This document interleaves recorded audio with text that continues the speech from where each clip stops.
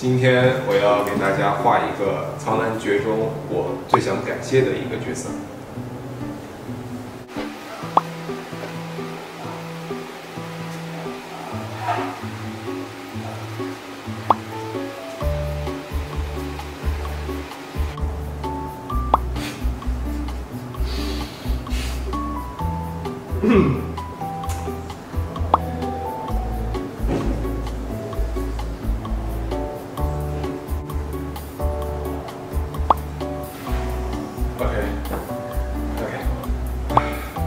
就先说好了，这个只是我自己的画画水平低，这不代表他的形象就是这样的。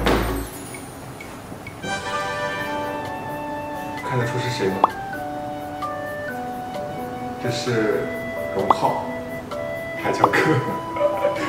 我特别想感谢的一个角色就是荣浩，海乔哥。你看这画里面这细节非常多，真的。你看这个，这是代表了我们仙界的一个。怎么说呢？就像是我们小学里面那种3道杠、2道杠那种，这是一个标志，仙族比较有地位的人的标志。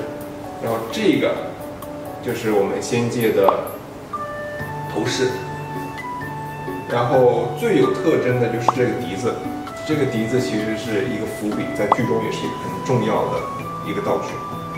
反正就是所有的东西都呈现在画中了，很多细节都代表了这是荣浩。